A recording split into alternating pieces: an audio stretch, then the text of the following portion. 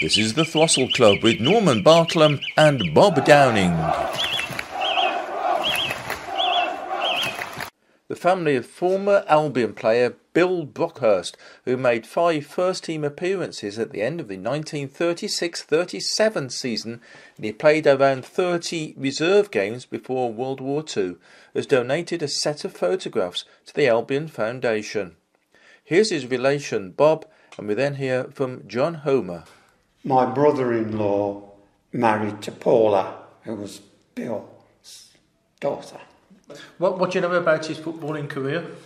He wasn't an automatic choice in the times when places in the Albion side were very hard to get.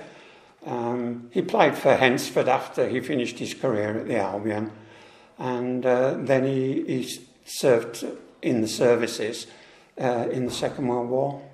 Now you've got some great memorabilia, some great team photos, and a great oval portrait as well. You're donating to the club?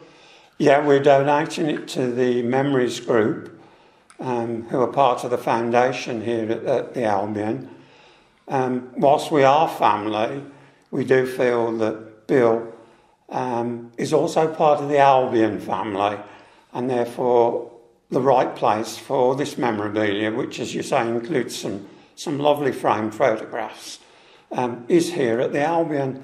We've consulted within the family and everyone agrees that would be the right thing to do.